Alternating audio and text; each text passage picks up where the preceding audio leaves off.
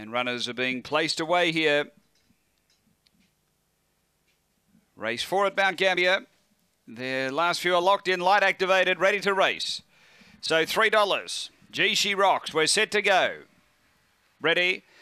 Racing. G She Rocks steps well. There's speed from Presence Please, and out wider is McIver Patsy. Real race going to the first bend.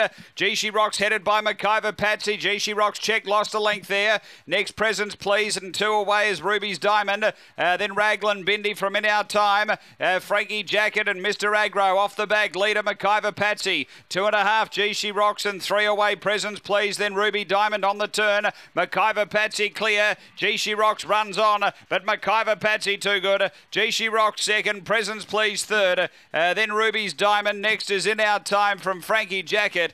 Mr. Agro winding up back toward the tail end. The time here, around 30 and 40 after the running of race number 4. And McIver Patsy, number 7, proving too solid for G She Rocks. McIver Patsy back-to-back wins. Beat Bungaloo Ruby, who won earlier on today, last run. Peter Franklin, Barry Priest, a Fawn Bitch, May 2015, Bella Infrared, Blonde Caviar. Number 7 first, second to 4, which is G She Rocks, John Little, a Black Bitch, February 2015, Cape Hawk, Freestyle Lass. Number 3, Presence Please, David Broadhurst, a Light Fawn Bitch, March 2015, Cosmic Rumble Enlightenment. And 6, Ruby's Diamond is 4th home.